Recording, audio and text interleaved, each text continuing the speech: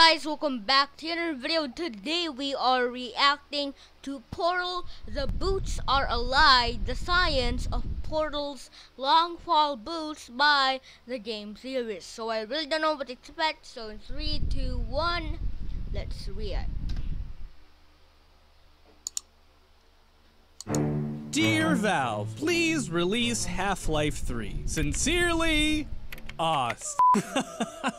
just kidding. I'm here today to tackle the big one. The one topic I've been consistently asked about, like, literally since I started this show. The long fall boots from Portal. How do they work? They freaking don't! But fine, okay, fine, let's do this. Bust out your pixel rulers, your pixel cups of tea, salute the queen for spiff, and let's get down to brass tacks. The long fall boots were a plot contrivance invented by the creators of Portal to justify not giving a crap about the laws of physics vis-a-vis kneecaps and shattered ankles. They allow you to effectively fall from any height without consequence. They auto-orient you to gravity and somehow absorb all the impact from a fall, allowing the designers to make puzzles without worrying about the safety of your— I mean, that doesn't work in real life. I mean, you can't like fall from a tall building, fall from a 2-story building and have no consequence. I mean, you can't. It's just impossible. Your character when it comes to turning yourself into a ballistic weapon. Of course, you can shoot yourself into a wall at fractions of the speed of sound face first, and you still somehow don't die, even though your feet had nothing to do with it. And while they definitely made the game more fun, they seem impossible. Like, really? Just this tiny spring right here to keep you from breaking your knees? Are you absolutely sure about that? It kind of seems like a bad idea to me. And in fact, as Reddit user Verdatum on the Theorist subreddit put it, these things, if they worked by compressing and then decompressing, they are kind of more like springs and shock absorbers, and they should, in theory, instead of dampening your landing, send you bouncing along the ground as though you just jumped on a trampoline. What they need to do instead is slow your descent and redistribute your landing forces to a wider and stronger area. But we'll get to that in a minute, because first of all, we gotta do the fun part. Pixel measurements. You see, before we tear apart, before we get into how long fall boots work, we have to get a clearer picture of what's going on and what the scope of their effective parameters is. Specifically, we have to know the fastest way at which they operate and how quickly they are slowing Chell down. What we need to do is figure out within a reasonable range of certainty, if possible, how tall Chell is. The model, since that's what we're going to be using for all of our math. Now, the fan wiki for Half-Life claims that she's been calculated to be about 5 feet 4 inches tall, which, you know, I'd love to rely on, but somebody didn't show their work, so we'll have to do it ourselves. How? Bed sizes. You see, you start Portal 2 in a weird fake hotel room, a hotel room that's filled with basically the only conventional stuff you'll see in the game aside from a few offices that are difficult to locate. And within that hotel room is a bed. A bed that has a mattress. A queen size mattress, if I'm not mistaken, which would mean that it measures 60 inches wide by 80 inches tall. Using this, we can approximate Chell's height using the power of mathematics. If our 80-inch or 2.032 meter long bed is 383 pixels wide and our Chell model is 302 pixels tall, this gives Chell a height of 1.6 meters or almost exactly 5 foot 3 inches. So I'm gonna go out on a limb and say, hey, good job whoever did the math on the fan wiki. You got close enough. 5'4" is definitely within the margin of error that's nearly negligible. And for all I know, they were more accurate than I was. Using this Chell as a ruler, we can measure the size of these panels in this room and find out that they are 2.734 for 7 meters tall, which we can use to figure out our top speed. All we have to do is the super duper fun and not at all defying the laws of physics thing of putting one portal over the other and using them to reach our tippy toppest speed. See how far we travel in the space of one frame, and bam! We'll figure out our top speed. And not the worst thing I've ever seen in my life. 23.748 meters per second, or just over 52 miles per hour, or 85 kilometers per hour for those of you who are literally anywhere but America. Unfortunately, it's here where things begin to go off the rails.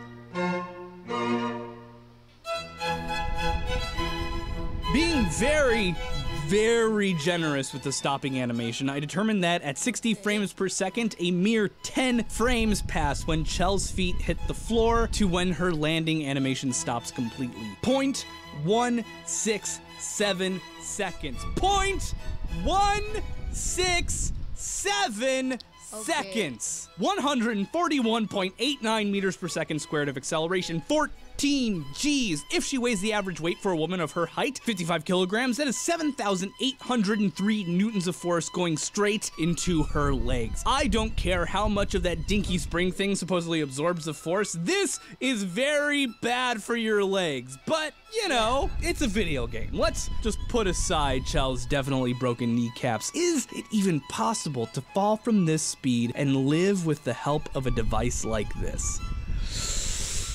Maybe. In order to figure that out, we're gonna have to look at professional fallers, aka people who practice parkour. People who parkour regularly are really good at falling from heights, and the way they do it is by decreasing the force on their bodies by increasing the amount of time it takes them to slow down. They have a bunch of rules and techniques for this, and rule number 1 is one that Chell has down pat. Don't lock your knees. Rule number 2 is always land on the balls of your feet and never land on your heel. Landing on the balls of your feet allows you to control the amount of flex you have in your legs and ankle, and more importantly, landing on your heels will shatter your ankle. A jump as small as one from a chair can send you to the hospital if you land right on your heel. That's another thing that Chell has going for her. The long fall boots keep her ankle permanently elevated. So far, so good. But now comes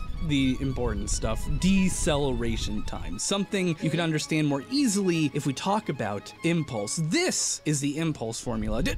Don't be scared though, because we're gonna simplify this for illustrative purposes, because impulse, in short, is an impact force experienced over time, and the impulse you'll experience from a jump or a fall will basically always be the same once you're in the air and falling. There's very little you can do without a jetpack or a parachute that will decrease the force you will feel in total upon landing, because an object in free fall is a closed system. However, while this side of the formula, impulse, is basically locked in, we can play with these variables on the other side. For example, if we increase the amount of time it takes to slow down, we can decrease the peak force experienced because it will be spread out over more time proportionally. And this is how parkour practitioners save their precious kneecaps. The most common techniques for high falling in parkour are the roll and the 4-point slap out, where the practitioner bends their knees as they fall, touches the ground with their hands, and this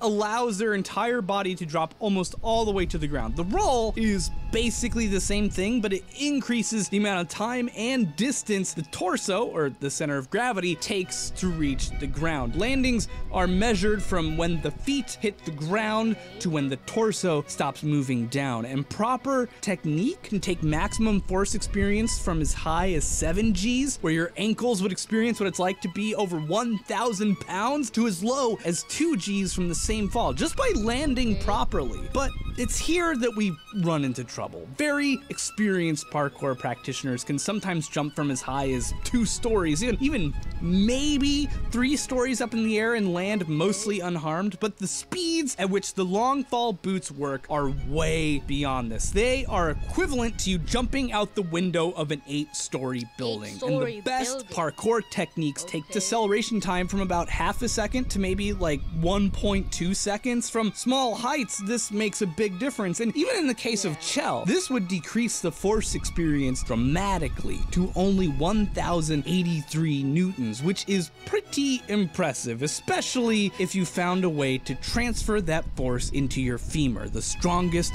bone in your body, which would pretty easily be able to handle these forces. Unfortunately, if it's going into your femur, that means it's traveling up to where your femur connects your hip bone. And it only takes about 400 newtons to dislocate your hips. So while she may survive a fall at these speeds, there's no good technique that is going to let her literally walk away from this. In order to make sure that she doesn't just break her legs in a dramatic fashion, she'd have to increase her deceleration time to 3.3 seconds, which seems like a short amount of time, but, well, this, right now, I'm gonna play 3.3 unedited seconds of silence for you. Okay. Oh.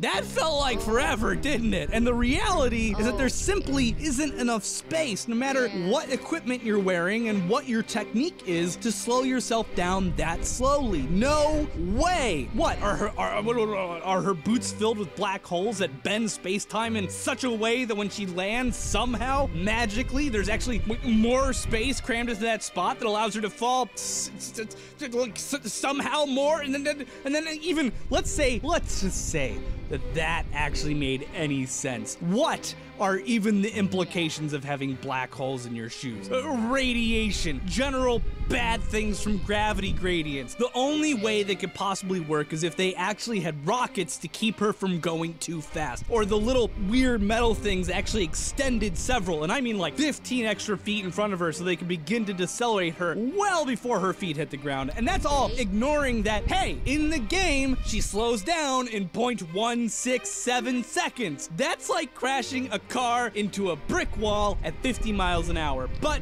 without an airbag. There's no way these boots would ever possibly work. Period. The end. Never gonna happen. Chell is dead. Are you happy? You monsters who begged me for literal years to make this episode? Are you? Are you not entertained? Do not jump from 8-story buildings and expect tiny as heck weird fetish boots to save your life. They can't. Period. That's why we invented the freaking parachute and safety nets, because they actually work without shattering your freaking hip bones. And we invented the parachute in 1783. So there you go. It's never. All right, I'm gonna go take a nap. So I'm gonna get in here and clean up the pile of bones and meat that is Chell's body now. Okay. It's like starting to get flies.